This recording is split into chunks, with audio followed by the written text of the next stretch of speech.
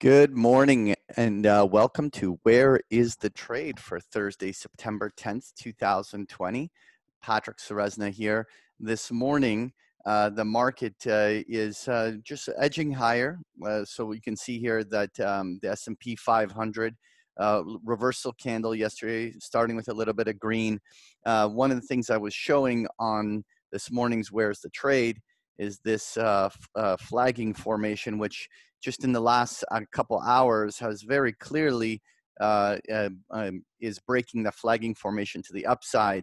And so the narrative that we continue to watch for at this stage is that if this impulse is going higher, then it measures out on a 1 hour chart for completion towards this this zone up here, which lies around, let's call it the 3450 to 3500 zone on the S&P, and you can observe that the 61.8 retracement zone that we typically target also lies around this 3450 to 3480 area right in here. And so this becomes the high interest zone because if we get up there, then that actually is a very asymmetric moment to hammer the market short a second time around. And so this is where we're going to be watching now. Whichever way, whether it rejects here, whether it rejects here, these are starting to be very asymmetric levels. And what do I mean by that is that if we're wrong on a short, a new short, because we have our straddles. Our straddles are positioned that the trade is the trade.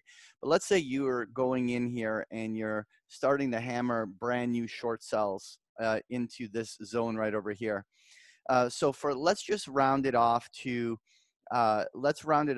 being a let's say a 50 S&P point stop. But at the same time, a move to the downside from this level would offer, I'm just going to use let's just say you executed at 3440. That's our hypothetical level. And you put in a 50 point stop, but your profit potential is down here. You can observe you're talking about a 50 point risk for a 270 point potential gain. Actually, I used the wrong one there. That's the opposite. I have to use the short one, not the long. There we go. 50 point stop to a potential 270 point gain. The point being here, it's asymmetric. That's what we always seek in our entire trading thing. It's not, we can never guarantee a trade will work. Only thing we can look for is the periods in the market where we can take a small risk and have the potential for extraordinary gains. To me, this continues to be a very interesting level where if the market offers it to us, we would be foolish not to at least take it on a stab. So that is 100% what I'm looking for to see where the potentially could fail. It could fail here, but long as you're giving this a little bit of breathing room, that's what we're looking at from that perspective. So the crude oil, we already see a bounce. I'm going to go down to a 1 hour chart on crude, and in a similar manner to what we're seeing on the S&P 500, after crude oil had impulse lower, we're more than likely zigzagging crude to the upside, and we might see crude here impulse to $39, $40 on the upside, just as a typical reaction from an incredibly oversold state. But if we see, I'm going to go to a 4 hour chart. If all we see is crude oil essentially zigzag its way up to like $40, and that's the most it can muster up, then another impulse lower as well would be the path of least resistance for crude oil. I personally think crude oil will be a buy on dip on anything. You've already heard me say it. And so we'll watch and see how that plays out. Evan, what's driving the dollar smash is the euro, and particularly the ECB announcement. They really did nothing, but the euro started moving the moment the announcement and started to come out. So we'll see what happens. I personally, what I have found is that the first impulse of the 1-2 hours after a central bank announcement tends to be faded the next 24 hours afterwards. So before I make any assumptions about the dollar, I want to see what it really happens here by the end of the day and into tomorrow, right? But obviously a little bit of a downturn. What would be really interesting, if you go to the Dixie this way, in order to solidify sort of a inverted head and shoulders pattern, what would be particularly interesting is if the dollar index found support down here around this 92.50 level. And it ended up being sort of an inverted head and shoulders pattern that developed. And the only way to find that out is to see whether or not the bulls react off of these levels. And so that's something that we're going to keep a close eye on. When doing the NASDAQ, which Rupert, you're talking about the Qs, but the 24-hour charts of the NASDAQ are a better place to do the analysis. But you can, the observation here is that flagging formation that you're seeing here that developed on this, it's the same one that's on the S&P. It's just this is the NASDAQ version of it. That would mean that this breakout is measuring up to about 11,800 or so, which you can see conveniently is these previous highs of this little move. And that's also where the NASDAQ fib zones are. So if you had the NASDAQ impulse here, another 300 points, that becomes the level on the NASDAQ for this, and that we should see the S&P hitting its target zones the same time as the NASDAQ does that, right? And so that would be what you're looking for there, Rupert. Anyway, so the market sold hard. We're getting the reaction. This is not anything abnormal other than it sucks to see the P&L that you had on your trade being washed away on the reaction. And that's always the difficult part of holding positions over a longer term move, is that all of these little intraday and multi-day swings cause that volatility, which makes you second guess everything. But I think we have a plan and I'm sticking with it. I think everything's fine. So the second thing that I want to talk about though is gold and silver. And will gold and silver break out to the upside? Now for silver, one would see an ascending triangle, which is essentially the entire pullback here was just a fib retrace. And more or less you have the top end of this range. And the question is, does this ascending triangle break out on silver to the upside, which rockets silver up towards 35, 36? This is a strong enough possibility that we went back to our income writing on SLV just because we were thinking that there could be a break. And at this moment, there's no sign of any selling pressure coming in on gold and silver. And so for me, I think it's worth watching how this plays out. You can see gold, it's just been coiling up in this triangle formation. And we're going to observe whether or not it bullishly resolves itself with an advance up, which would send gold to 2,200 to 2,280 if the triangle broke out to the upside, and this being the midpoint consolidation. And so that is what we are going to continue to watch very closely on gold and silver. So the other big story is, how did gold miners open this morning? They're trying to break out.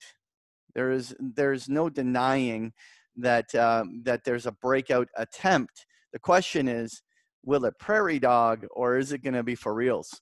And what's interesting is I do remember it didn't happen in the last cycle, but I do remember on numerous occasions in the past where the gold miners preemptively front run the actual move in the commodity. And as an example, let's see, use energy stocks. Energy stocks have been selling for over a month, but oil only broke last week. Sometimes what happens is that the traders already can read between the lines and they front run the equity before the commodity really gets things underway. And so the question, are gold miners kind of signaling that that the breakout will be to the upside on gold and silver commodities? Interesting. I don't know. I don't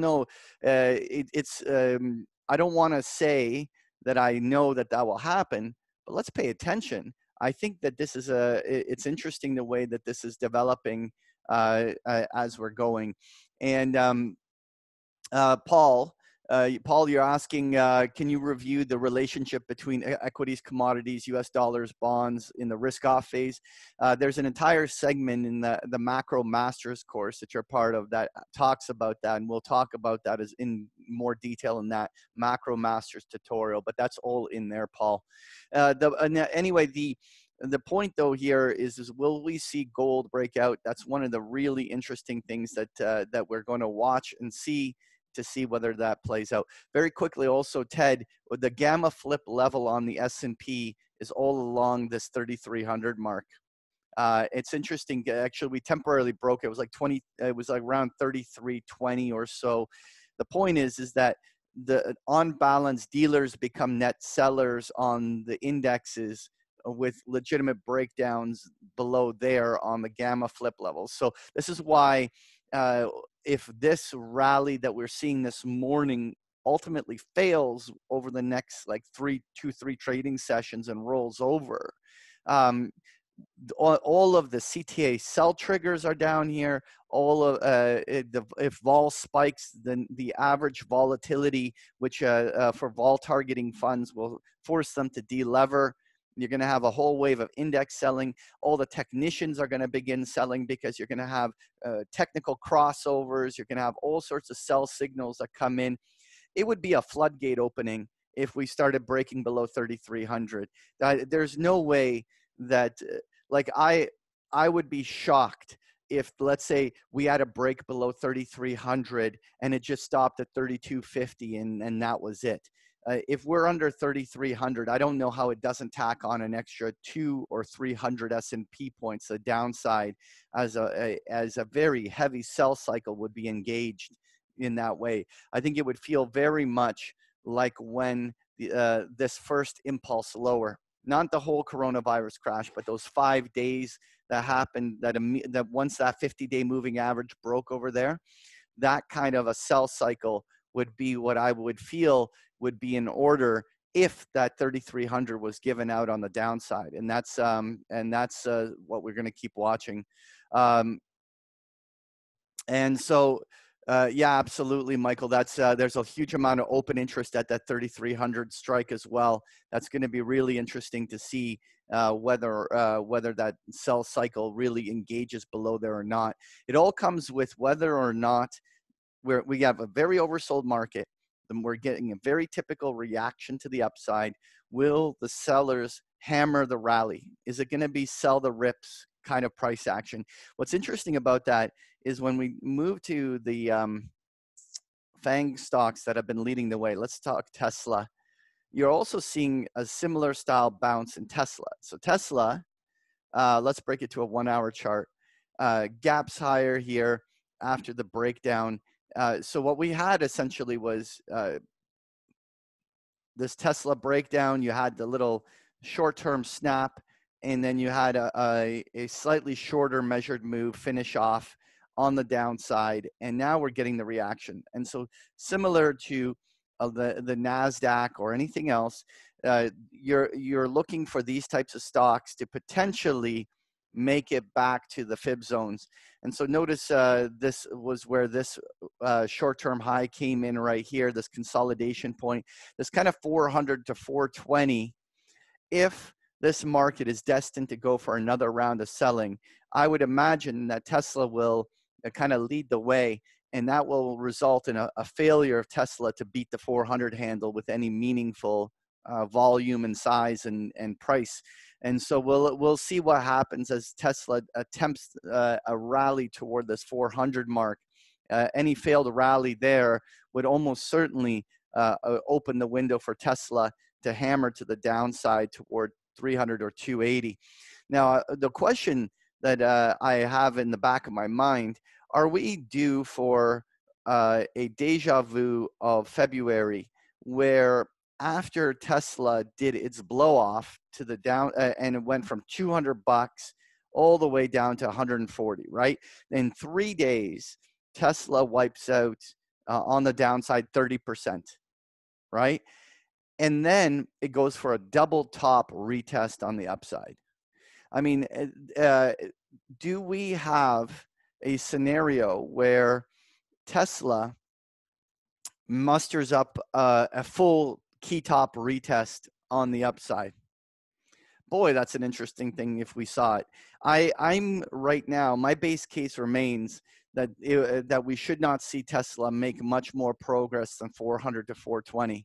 But the narrative of the S&P, like, I mean, if we started seeing that price action that Tesla's going to beat that and go for a double top retest, then we might see the NASDAQ double top retest. We might see the S&P double top retest. All of this fib retracement stuff that we're talking about, all of that stuff would be thrown out the window, because it would be a different unfolding reality for us if we saw that kind of a move. Similarly, Apple is getting a bit of a reaction, but again, it's nothing that impressive. I mean, it tried to gap higher this morning, but even here, a very short-term Apple zigzag would finish off at about 122 to 124 bucks. A Fibonacci retrace of Apple sends the stock up towards the $125 range, right where this consolidation point all lies in there. You can see that over the very short term, all of these suggest that the remainder of the day could still have more upside. So if you're a very short-term swing trader and you're day trading throughout this morning's and this afternoon session, there's no denying that all of these can day trade higher and impulse higher on a one-day basis. But I think that what will be really interesting is, will we see all of these rallies get squashed the moment that we have that impulse higher on all of these? And that's something that we're going to watch incredibly closely as we go forward. So anyway, let's put on some trades. So in options for income, I said that I wanted to sell an income premium on an energy stock. And I was very close to going back to ExxonMobil, but then I saw that big break on Suncor, which basically had disappointing guidance. And the stock, this is the New York Stock Exchange, Suncor, and the stock broke basically $2 on the downside. This is basically Canada's largest energy company, owning it's fully integrated. It's the ExxonMobil of Canada, essentially. And with this break, yeah, the short-term measured move on the downside of Suncor suggests that it could even mosey on down towards $12. But the way I look at it is that I do not believe Suncor is making a lower low. This is what we would reference as a key bottom retest to establish the basing formation from the end of the bear market, which I continue to believe that the bear market ended in that March, April, May sell-off that we saw that basically destroyed these stocks. And so I think that the fact that this stock is heading back down here, there's an opportunity for us to snag a little income premium.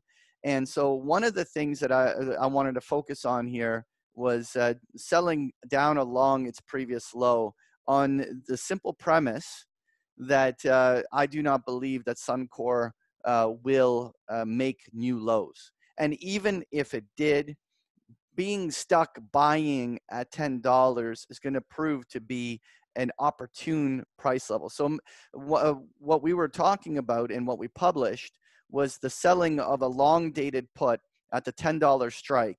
Now I put $1.10, but the market here is $1.35. And so I might just adjust that for the prevailing price that we're actually going to track it at. But now think of it this way. If I had Suncor put to me at $10 and I made a $1.35 income, that means my average cost base or my break even is $8.65 on Suncor. And the way I look at it is, if my average cost base a year from now is owning a Suncor at $8.65, I'll take it all day long. And if it doesn't, and I snagged myself close to a 10% premium for just over a year waiting period, I also think that that's a very nice income return to be making on a very solid energy company. And so to me, this is a no-brainer. I'm harvesting this. So it's at 14 bucks. We were talking about this January 2022. And I want to remind everyone, a lot of people get hung up on the length of the option. But recognize that, let's say 3 months from now, if Suncor is trading at 18 bucks again, and volatility contracts, this $1.35 option might be trading for 40 cents or 30 cents, and you'll be able to walk away with $1 profit in 3 months. And so, so this idea that getting hung up on this idea that you have to hold it till its maturity is nonsense. You know, we're only going to hold it to maturity if we're going to actually undertake the obligation to buy it. And that's always a possibility, but that's not necessarily the base case of the way that things play out in our income strategy. Anyway, so here I'm just going to demonstrate this by selling 10 of these put options to the $1.35 bid, snag ourselves $1,300 plus in income premium, and it's done. Now, if you wanted to look at this for our Canadian members to do this in Canadian dollars, which is also a very acceptable way to implement this trade, we're at 1865. The previous low on the Canadian market, just showing the Canadian dollar chart on Suncor, was around 14 bucks.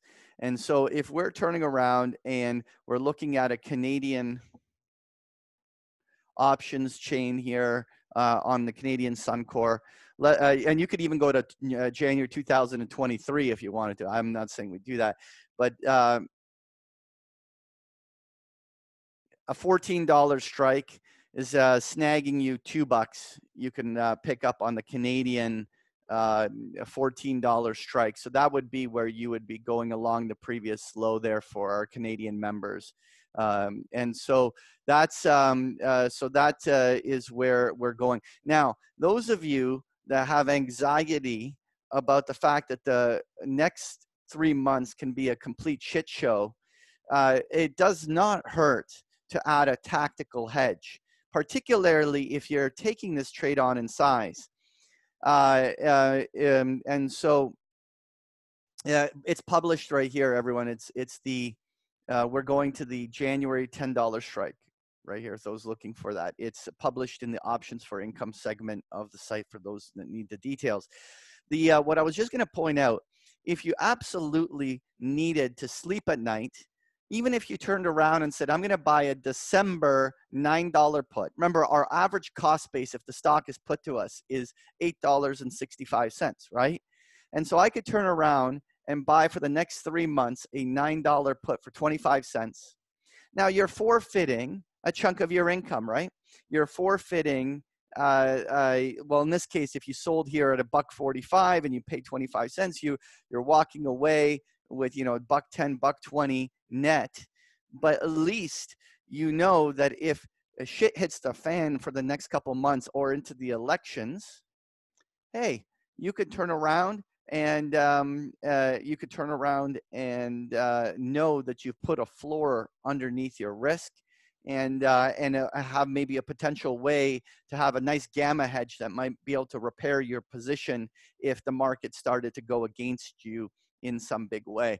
Anyway, so to me, that's a no-brainer. We did that. I still, by the way, also like this on HollyFrontier. HollyFrontier has been going against us on the short term. It's all the way down to 21 bucks.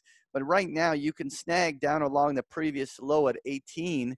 You can actually now pick up $1.55. I personally think it's a no-brainer. And in fact, you can even go lower. At this stage, those of you not in the trade, you can, to pick up the same dollar that I published at, you could turn around and go to, onto HollyFrontier and snag a, you can go down, actually, sorry, we're to the 2021. So you could turn around and even snag 70 cents at $15, which I think is just as reasonable of a proposition, and give yourself more downside protection along the way. Anyway, I like it. And anyone who's still interested in putting it on can do so. The other thing that we're going to do is we're going to come back in and continue our income harvesting operation on silver. And so one thing though that I want to do is roll up and out the hedge. So we had that October 20 that we've been anchored off of, but really at this stage with silver now finding a new elevated level, the hedge is just too low for us to lean on with short-term weekly rights. And so we needed to raise that strike. If you even want to go to the 23 strike and pay up a little bit, you can. And the other thing is I wanted to just add a little bit more time so we can spend more time income harvesting on this for another month. And so we're going to be, we're basically closing the old October $20 strike. And now we're going to have a new position with the November 22, and we're going to sell at the 24 or 25 strikes. Now, I want to show some people some interesting ways of approaching this, that you can stylize this. Now, I'm publishing it officially, and I'm going to track it officially the way I just published it. But those of you that want to stylize this can do so. And so let me show you some different ways to approach this. What you can do is, for instance, we now are going to own, let's say, these 10 of these November 22s. And officially, we're selling these September 18th, $24 puts, which are 18 cents on the bid. So for 10 days or 9 days, we're going to go and snag ourselves a quick income premium for this income harvest. But notice the $25 strike is paying 46 cents. Now that's a nice juicy premium, but that is really tight at the money. I mean, unless you genuinely believe that silver is about to have a face-ripping rally and it's beginning right now, then you should be snagging that 46-cent premium. But one of the things that you could do is stagger your income rights. So you could do something like sell 2 or 3 of these up here at 46, and then sell another 8 down here at 40, for the 46-cent premium, and then you could sell another 8 at 24, right? You could stagger your selling so you can enhance your income, but at the same time, you're only taking risk on 2 contracts. You're just basically giving yourself a little extra juice on this, a part of the risk. And that way you can manage down a roll down very easily if you start running into trouble, but yet you're enhancing the amount of income you're earning on there. Anyway, that's just an example of what you can do. I tend to do things, little tactical strategies like that personally. I just am not going to publish and manage it that way. The official trade that we're tracking for all of you is this. We're out to November at the 22. And we're snagging that premium on that September 18th, 24 put income right. And so we're back to income writing on silver, and that's in there. The other thing that I wanted to touch on is our what continues to be a very successful income operation on selling income on this GDX. And so now ignore the 1,000 shares. That 1,000 shares belongs to another strategy.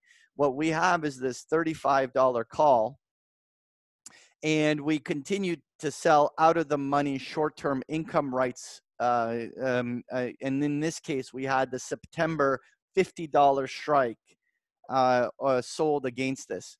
Now, and Ben, absolutely, you can start the SLV as a new position. It's just as valid as when we started it. The GDX, in this situation, this $50 call is just bid 0, 1 cent ask. It already has realized the entire $1,400 income right we snagged it for, right? It was a great income right. We made a nice big juicy income, but it's already banked. The point I want to make is that the balancing act is this. Do we just turn around and begin selling a new, let's say, October income right today? Or do we just be patient? Because in the next week, if the GDX bull breaks out, we're going to be able to sell at a much higher a higher strike price because gold has broken out. If the GDX was not setting up in such a beautiful bold flag pattern, I would already be selling the new income right. But I think at this moment, we might as well first discover whether this is breaking out or not. If it isn't, and GDX kind of comes right back down to 40 and it's stuck in the mud, we can turn around and slam a new October income right in the $48 to $50 strike prices and harvest another income grab. I'm totally for it. But if we, for whatever reason, suddenly find ourselves in the next few days with a quick impulse to 46 on the upside, suddenly that $50 strike, we might be able to snag another buck or two for another income month of income writing, and that would be a gift. And so let's give it the benefit of the doubt. I would have published it today if I wanted members to act. Let's see. If we're gifted with a quick impulse up to 45, 46, we'll jump on it and immediately snag a brand new income right at the higher strike. Now, those of you that are doing this in an account that will not let you carry this 50 call strike naked, if you're willing to pay the commission and the 1 cent to close this out, so you're unconstrained that if we were to get an impulse, you can act without having to deal with covering that option later, you could. You know, for me, because I can carry a naked, I feel pretty confident in saying that that option in a week's time is almost certain to expire. And so for me to spend the commission and the 1 cent to close it is not worth it, because I can turn around and sell an income right against it very easily. But those of you that can't carry a naked, you'll have to make that decision on your own if you have to. The other than that, what else is there on the income? That's about it. I mean, those of you that prefer ExxonMobil over Suncor, I just want to point out, like, okay, so I sold it on Suncor, but if you prefer ExxonMobil, which I love, and I have no issues whatsoever, if you go out and snag a 1 year 2022 on Exxon, notice even that 2250 or the strike, you could probably snag $1.25 to $1.50 on a 2250. Even the 20 strike, you'll snag $1. Selling that one to me is a no-brainer, right? And so if you, I'm publishing and tracking Suncor in the account. If you have a personal preference of ExxonMobil, I can't say you're making a mistake. I think that both of them are just, to me, that I wouldn't do both of them. I would choose one or the other. And if you have a personal preference, I think that both of them are in the same macro theme and are both either going to work or both going to be assigned to us. And so I think that CVX is the same thing. All right, like Chevron. The thing is, the Chevron is much farther from its $50 low when it's up here at 80. And so the only thing there, Paul, that I would say about this one is that you're a little bit farther from that on that front. Yeah, Anthony, of course, all the energy stocks are at dividend cut risk. That is very well advertised news. I actually would argue that much of that has already been baked into the cake, right? And so, I mean, I in fact think that a dividend cut on Exxon would actually be a sell the rumor, buy the news event. I think it's not a. It's the most obvious risk that everyone is already accounting for on that front. In terms of AT&T, it's amazing how AT&T has been stuck in this sideways range. And those of you that have been running your income operation on AT&T. It's been, even though volatility has narrowed, and so the weekly premiums have been much thinner than they were when we were in the high vol condition period, I still think AT&T is very reasonable. The only problem I have with this chart is a stock that could not rally during the bull phase, that feels like it's rolling over. I can't help but to think if the market goes through another round of shellacking to the downside, that AT&T becomes vulnerable for a downdraft at 27 or 28. If you are wanting to continue the income operation on AT&T, my suggestion to you is that you mismatch the quantity of your position. So let me give an example. I'm not going to publish AT&T, so let's actually just treat AT&T as a brand new position. So let's just say right now what I'm going to do is I'm going to do at the money income rights against a December hedge. And so what I might do is say I'm going to snag let's just say a $27 strike out to December for 82 cents or 84 cents, right? And so let's say I'm going to sell 10 of these. Buy 10 of these as my anchor hedge. And I'm going to start selling some at the money income premiums on AT&T. And so I'm going to, let's say, begin my operation by selling the September 18th $29 put, right? Which is paying 26 cents, which means in just one plus weeks, I can dent almost 1/3 of the value of my longer term hedge by doing this right. Now, the tactical thing that I would be doing on this is when I sell this, I'll mismatch my income right. So I might sell only 7 income rights at 26 cents. So I'm overhedged. Now, what's the rationale behind this? Well, the rationale behind it is if the stock market's at risk of getting clobbered and AT&T might actually downdraft from 29 down to 28 or down to 27, you now have 2 or 3 extra puts that are going to give you the additional hedge of you being overhedged, but it actually allows you then to reposition your entire income right for a repositioning down to the 28 or 27 strike, a higher vol when you roll it down by being able to sell 3 additional ones when you make the adjusting trade. And so one of the ways that I would tactically treat this is that if you're going to do something like an AT&T for an income writing operation, then I would basically turn around and mismatch and almost be overhedged. Right, Dominic? And so it's up to you if you want to do that, but that's at least one way that I'd approach it. So Paul, just as AT&T straddle, you know, the problem I have is suddenly AT&T is starting to trade with, you know, 25 vol premiums on the upside for a stock that hasn't moved. I find that much harder to justify straddling than stocks. I don't think that the implied volatilities are mispriced that a straddle will pay off.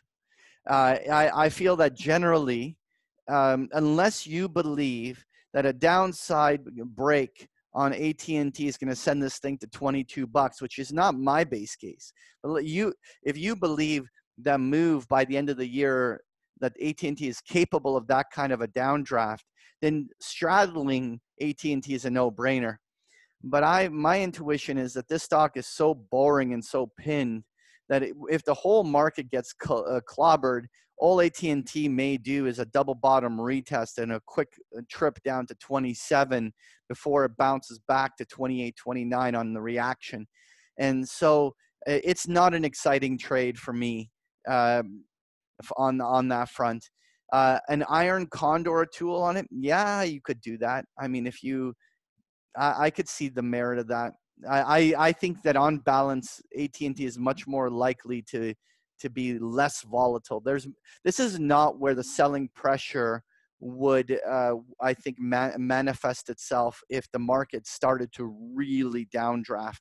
And so because of that, I think that that this is not the candidate for a straddle, in my opinion. Anyway, so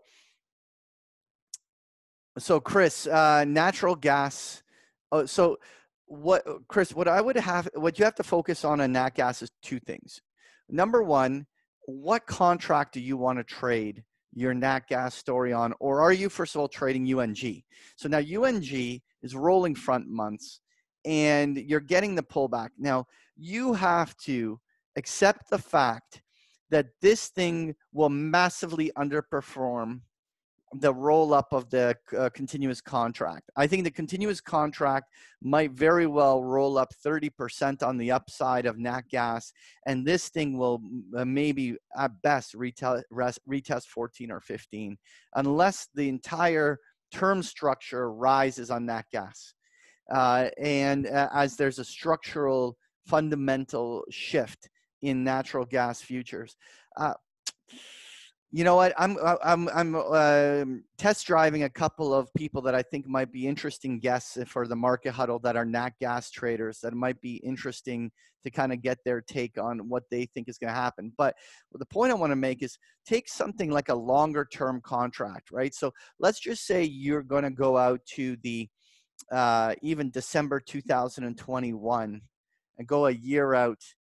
You can see here that nat gas futures farther out on the curve are trading at a completely different pattern than what we're seeing here in these front months. And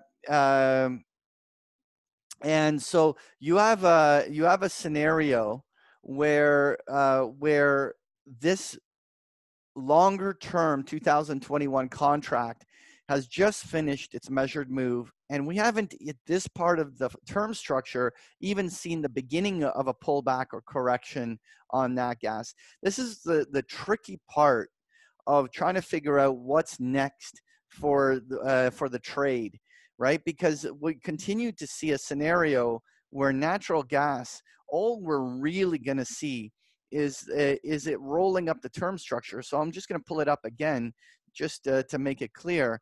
The term structure currently continues to price in an advance from its current $2.30 price to that by the time we're trading in the December contract, the nat gas is going to be trading at $3.31, like $1 higher than where we're trading. That's being priced out just 2-3 months out. Right. And so in my mind, you can't profit from this. This has already been baked into the term structure.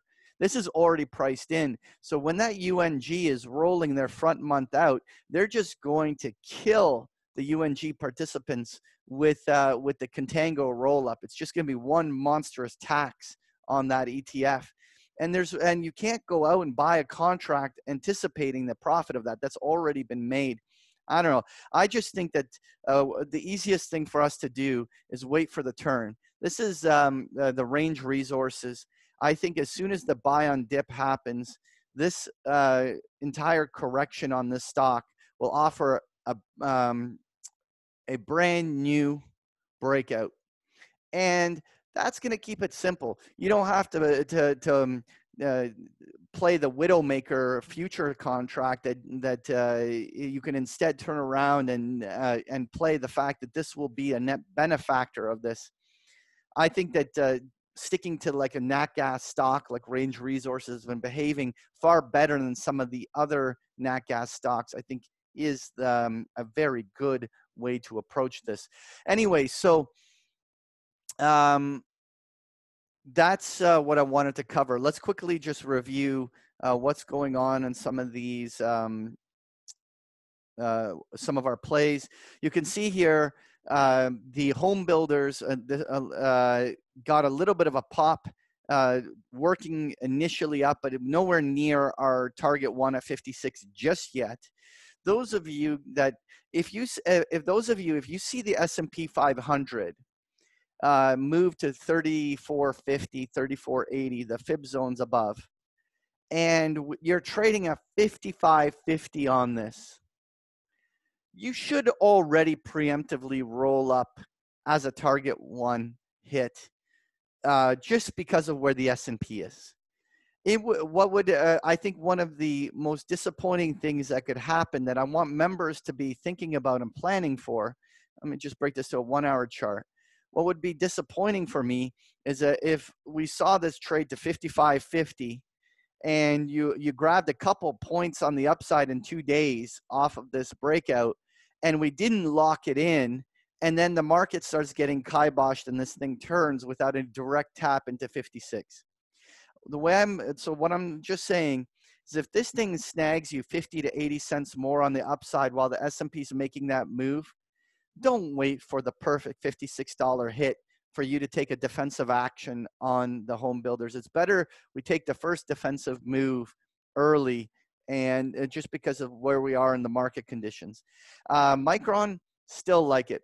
I mean, is there one more zigzag where Micron might impulse higher before it heads lower? It doesn't matter. I want to be short Micron. Yamana Gold, this is the same chart as the GDX. Either they're all going to go or they're not going to go. I still like the regional banks short. Hasn't really engaged. Still as good as when we published it. I think you can be shorting this here. We'll see. Valero is getting hammered right now. We'll see whether or not this musters up a save. The problem I have with Valero is like Suncor or any of the other energy plays, they're beating their fib zones, which means that the selling is not fully played out yet. It looks like Valero and all of these energy names are going for some major bottom retest on the downside, which I think is going to be an amazing buying opportunity, but it is going to be a retest, so we'll see. Raytheon this morning once again tried to rally. It's up $1, but can this thing make it stick? I would love to see it hold one of these rallies up above 62 by Friday. I mean, it would make me feel better about keeping it active on our list, right? So, I mean, we are on the hedge. We are out to the September 18th. So we are not going to officially drop it this Friday, because if we got the 61 hedge in there and we already paid for it, to me, it doesn't hurt us discovering whether or not this turns on the upside from here or not. But we'll see how it plays out. Other than that, very quickly, just circling back to Newmont and Pan American, we dropped them, but I have every intention of publishing more gold breakouts if this is going to stick. And the jury's out in the next 24 hours to find out whether or not we're going to get this turning back up. But if Newmont and Pan American are rolling up, we'll see all the gold miners roll up, and I'm going to want to be in there. So the other than that, what else is there? Yeah, I also want to publish Range Resources again if it breaks out on that upside. So we'll see. I wanted to just touch on Walmart and Costco. I wanted to point out that both Walmart and Costco remain at a very interesting buy zone. If for whatever reason, if this pullback was all we're going to see, and the market turns bullish from here, this is going to end up proving to being a buy and dip on all of these pullbacks. And so I haven't bought any Walmart position back since I exited the position. But this is I pushed this a little higher on my list. I want to watch to see whether this thing can stick on the breakout. And so anyway, that's certainly something I think is going to be really interesting. And that's no different than Costco on this pullback. Right, Costco's entire pullback, 3-day pullback, basically came to the 61.8 retrace and is already trying to turn up. Will we see this play out? We'll see. Yeah, Herman, you're saying Walmart's low. If TikTok doesn't happen, that would certainly derail that Walmart move, right? So we'll see. What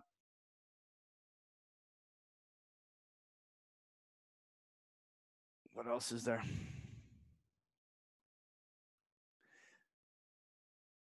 Yeah. Anyway, I'm just seeing if there's any questions I missed here. Oh, anyway, so listen, we'll let's talk Sting, sure. So so far, the entire pullback has held above the fib zone, and this morning, the 1 hour chart on Sting has given it a breakout attempt. Will we see the next impulse on Sting sending this thing to 14 and a half? That's actually a very high interest level for me on Sting, because if you look on the daily chart, all of these highs lie right along this 14 handle. And the way I kind of look at it is that a Sting stock, if Scorpio can't beat 14, it's still going to be in the process of bottoming. Maybe it'll prove to be a major inverted head and shoulders pattern. It'll be a very long basing pattern. But the way I would put it is that any breakout on the upside of Sting above 14 is where the real window opens for the upside.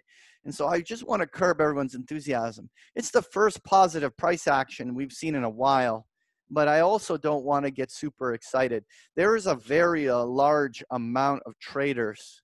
Let me put on a volume profile here on this. I want to just point out there's a very large amount of traders that have, there's two accumulation points. There's huge amount of volume that transacted down here, but there is a very large amount of volume that transacted in this range right in here.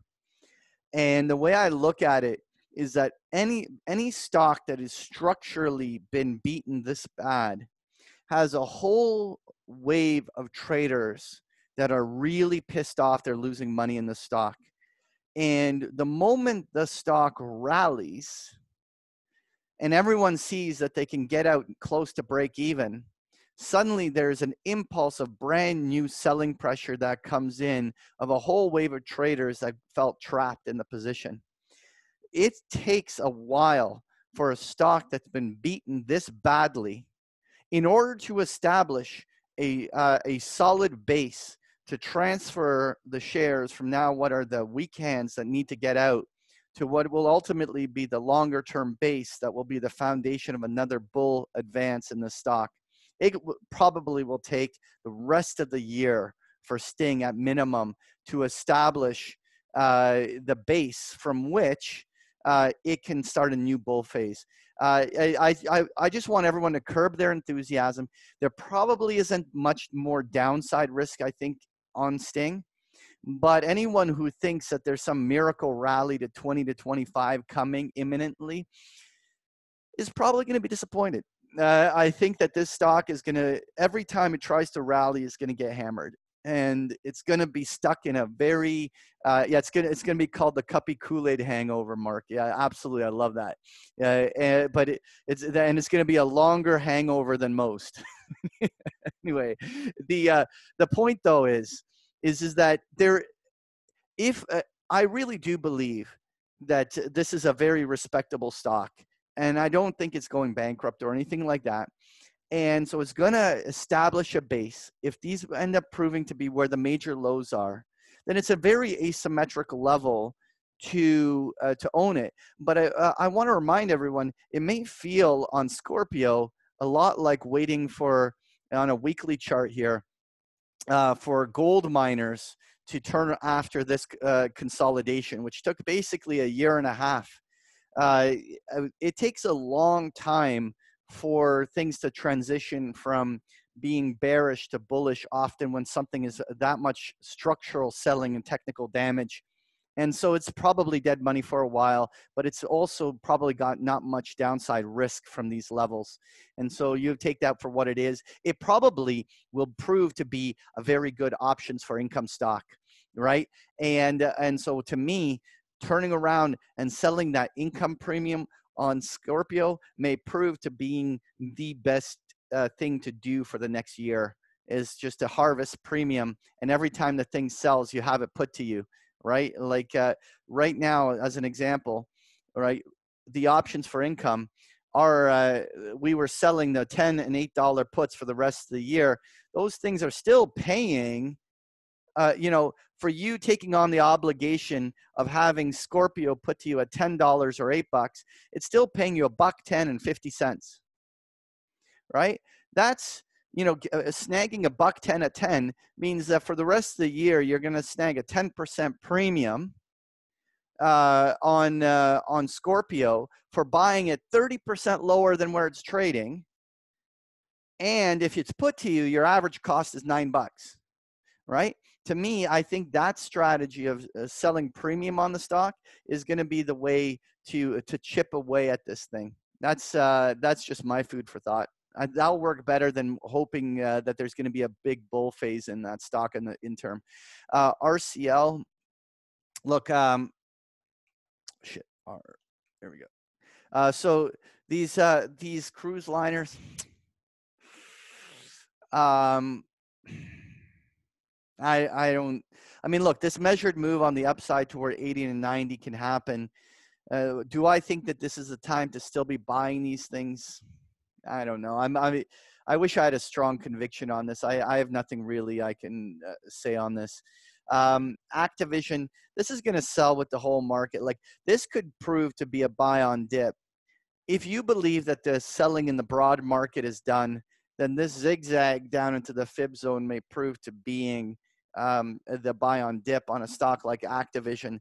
But if the whole stock market's about to get shellacked on another round of selling pre-elections, the vulnerability remains that the rips get faded, and this thing still has one more round of selling downwards on this, Kevin. So I love the stock. I think the opportunity to buy this stock on dips will be there.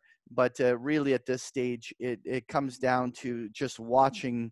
Its correlation to the NASDAQ is going to be there, I think. You're just going to have to accept that we had a great run that benefited from the whole, you know, COVID story, everyone staying at home and gaming, right? Like, here's the fib retrace on Electronic Arts, or on Take-Two Interactive. All of the software companies getting hammered on this initial break. Is it all over on there? I don't know. I think they're still vulnerable for more rounds of selling.